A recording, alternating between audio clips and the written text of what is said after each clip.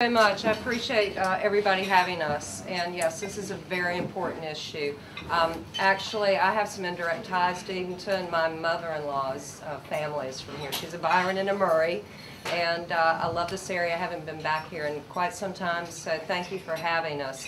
Actually, what I'm going to do is I'm actually going to bring Dennis Sparks up, and you'll be hearing from me shortly because I'll be taking over another speaker's segment simply because she just had surgery for an aneurysm. So Nancy Holt could not be with us tonight, but I will be presenting her material. But right now I'm going to introduce Dennis Sparks. Greetings.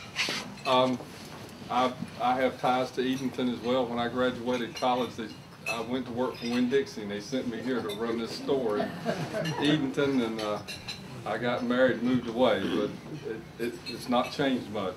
That's a good thing in this day and time. I invested in the waterfront sportsman, Dale Swiggett. You ever had one of those friends that you thought they were just a little crazy, but you just didn't turn them off because they had some validity to what they were saying? That's the way Dale was. I was in Rockingham County, little Maedan, North Carolina, little mill town.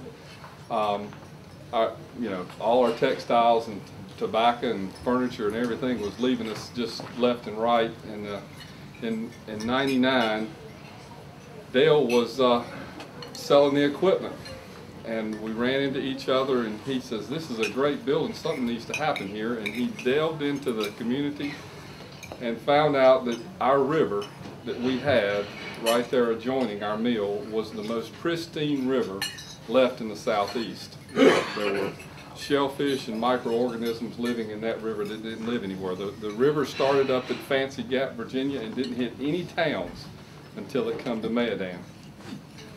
You know, I thought, well, all that's well and good, but when we got to looking at it and investigating it, end result, we now have the newest state park in North Carolina right there adjoining that mill, and we have great plans to renovate the mill into a destination point. But that's how all this come about. I'm also a developer.